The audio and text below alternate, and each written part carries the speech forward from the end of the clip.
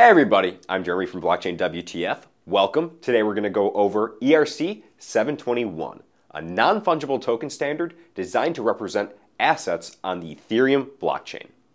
Don't worry, that's confusing. We'll break down exactly what that means.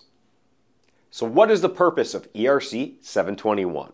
They represent unique assets and as a result can't be spent as a medium of exchange. For example, in real-life meat space, a rare baseball card might have significant value, but good luck trying to buy milk with that card, even if it's a 1909 Honus Wagner. This is a monetary property known as non-fungibility. Even though those two things have value, they cannot be directly exchanged for each other. So why would anybody want a non-fungible token or smart contract if you can't spend it? The answer? These type of tokens aren't currencies. Instead, they represent unique assets that are represented on the Ethereum blockchain as smart contracts. Interestingly enough, there was a pretty interesting event that sparked this proposal. You might remember a popular dApp called CryptoKitties, which was released in December of 2017. While transactions took place in cryptocurrency and the data was imprinted onto the blockchain, the actual CryptoKitties did not exist on the chain. There is nothing that could represent a unique asset, so ERC-721 was introduced.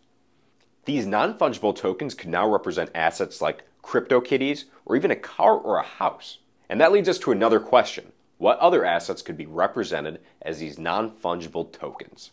Limiting the impact and application of ERC-721 to CryptoKitties would be a mistake. There are so many different potential use cases that ERC-721 opens up. The tracking of ownership or a deed just became that much easier to accomplish on the Ethereum blockchain. Any title document, unique contract, or other asset is now able to be represented on the blockchain. And that's a rundown on ERC-721. What do you all think of the ERC? Let us know down below in the comments. While you're there, be sure to hit that thumbs up button to like the video. Also subscribe to make sure you get notified of all our future content. Also check out blockchain.wtf for all your blockchain and cryptocurrency needs. Also check out blockchain.wtf for all your blockchain and cryptocurrency needs. This has been Jeremy with Blockchain WTF. I'll see you next time.